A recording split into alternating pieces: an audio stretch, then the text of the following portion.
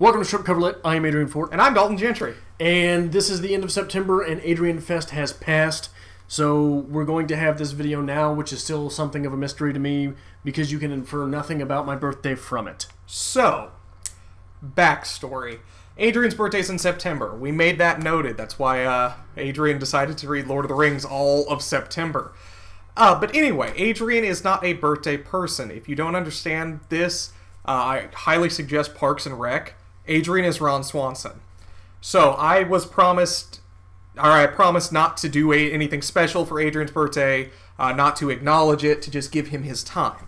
However, we had a viewer who is very near and dear to our hearts contact me. So. And she contacted me and said, I'd really like to get a couple books for Adrian. Can I have your shipping address? So I said, absolutely so. So Monse has sent you some books, Adrian.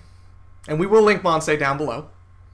And you should definitely check out her channel and subscribe to her and give her hell. And I also got a hold of her because I said, a package arrived at my door, and I'm looking at it, I'm like, this isn't from a publisher. And this isn't from my normal, like, you know, nooks and crannies of, you know, how I get books. What is this? So I opened it, and I'm like, oh shit, that's what it was, my bad. So I repackaged it very nicely in the package that came to. Repackaged does not mean I slipped it back into how it was sent. That's not what repackaged means. Yes, it does. That is not what repackaged means. I repackaged it and sealed it, but you have not seen these before. And this is a gift. You didn't even seal it. Shut up. It's hanging open right there, Dalton. Shut up. I thought about repackaging it, but I was like, nah, he doesn't want to open anything. So, Adrian, happy birthday to you. Happy birthday to you. Happy birthday, dear Adrian. Happy birthday. I was expecting Mr. President. I was expecting this to be like Marilyn Monroe to JFK. Please, one more time. No, I'm good. You Open your present. All right, let's see here. I'm terrible with this. This is why I don't like birthdays.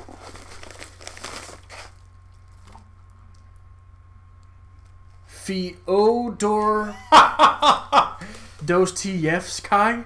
Dostoevsky. I believe that's how it's pronounced. Dostoevsky? Yes. White Knights. What is this? White Knights. I've never heard of White Knights. Okay.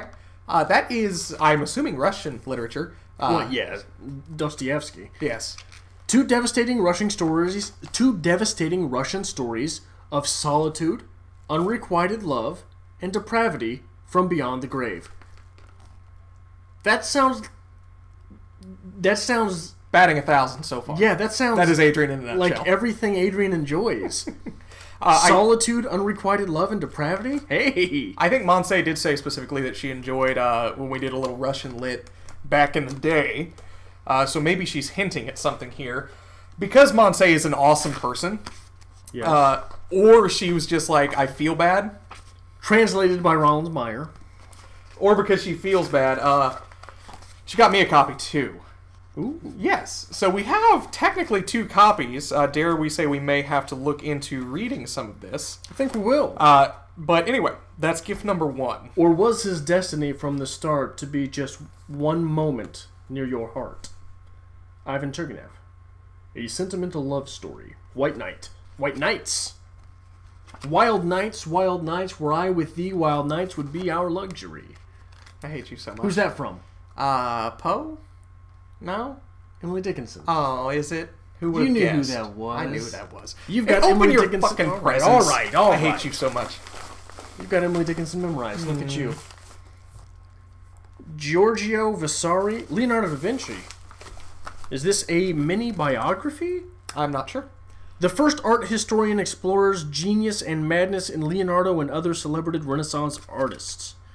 Oh, was this his contemporary biographer? I don't know what this is. These are Adrian-centric things. Life of Leonardo da Vinci, Life of Fra Filippo Lippi, and Life of Sandro Botticelli. This is very interesting. Okay. Well, obviously you made it very clear that you do like Da Vinci. We did a Da Vinci tag at one point. I do like biographies. I'm still saying, batting 1,000. Monse knows you better than I do. Monse. I always say Monse. Monse knows your name better than you know hers. Oh Oh my. This seems wonderful. These are all Penguin Little Black classics. Which is always something like I'd love to have the full collection of any of those. The Norton classic anthologies, whatever. Just like the full shelf. I am not going to spend $8,000 nor build a bookshelf just to hold them all. I have never seen these. Really? Yeah. Okay. This is number 118. How many are there? I assume hundreds. Obviously, at least 118. At least 118. Let's see. Friedrich Nietzsche. Why I am so clever. Oh wow. What is it? I've never heard of Why I Am So Clever. I don't know. Why I Am So Wise. Why I Am So Clever. This is gorgeous. Okay. Why I Write Such Good Books. That is going to literally be the title of your biography. Self-celebrating and self-mocking autobiographical writings from Ecce Homo. Ecce?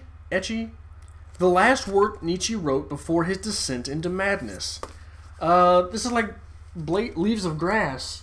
Okay. But probably more clever. Sometimes I think things that I shouldn't say.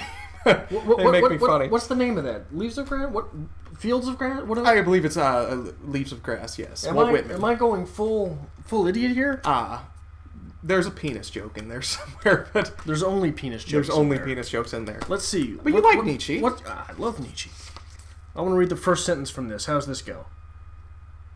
The fortunateness of my existence, its uniqueness perhaps, lies in its fatality. To express it in the form of a riddle, as my father I have already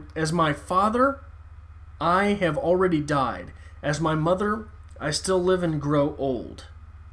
Interesting. Well, that's Nietzsche, man. That is very much so. It's a 45-word sentence, and that's what you get from Nietzsche. So, there is one more book in there, Adrian. All right, let's see. I like watching you open presents. I don't know why. Knock 'em Stiff. Donald Ray Pollock. A whiskey-stained classic. I'm not familiar. I am not either. Monse, look at you go. Short stories? Looks short stories. It looks like a novel. Really? Pills? Let's see. Well, read the back. That makes sense, I guess. Blunt, brutal, but infused with a deep sympathy, Knock 'em Stiff is a pitch-dark and hilarious collection of stories set in a tiny town in southern Ohio. The youth of Knock 'em Stiff grow up in the malignant shadows of their parents, raised on abuse, alcohol, drugs, and cigarettes. This is my autobiography. They are stunted in every possible way. It just gets better. They talk a lot about escape, but they never so much as cross the county line. Actually, doesn't sound bad. I'd read that. It sounds like Southern Gothic almost, doesn't it? A little bit so. It sounds like Southern Gothic, but it's set in Ohio. I mean, that's the universality of literature, really, but... wow. Okay. So tell Monse thank you, because she did good with her presents. My mother didn't even get me a birthday present, Monse. I don't know. I don't know what to say. I'm flattered. I'm flabbergasted. After I ripped these open, because I'm like, oh, package, and I'm looking through them, I realize Monse knows you better than I do. Yeah, she really does. What have you been doing? I don't know. Step it up, Dalton. But again, Monse, being awesome as she is, decided, well, we can't just get Adrian a present. Dalton will get jealous. Correct.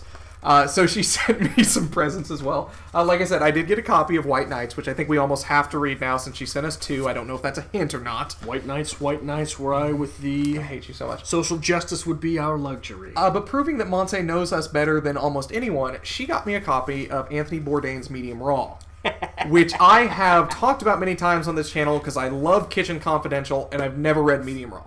Are you familiar with Anthony Bourdain? Not particularly. I think you would love him. This is he was a chef at a period of time. He is now a traveler and a commentator. He does a lot of food stuff, but he also does a lot of life. As ferociously rude as anything Bourdain has done before. That sounds Adrian-ish. It's good. It is good. A Bloody Valentine to the world of food and the people who cook. Which, yay. I like to pride myself as a foodie who doesn't know how to cook. But I was flattered and really excited because I've always wanted this book as well. Proving that Monse watches way too much. and that apparently Dalton will give his address out to anyone as long as there's presents promised. So. We need to get a P.O. box because people like be like, what's your address? I want to send you something. Like, here you go. Have at it. Yes, I lock my doors. But anyway, a book haul. What are you doing? I don't know. Make it look right. A book haul brought to you by Monse, who is definitely linked down below. We love Monse. We've done Monse tags.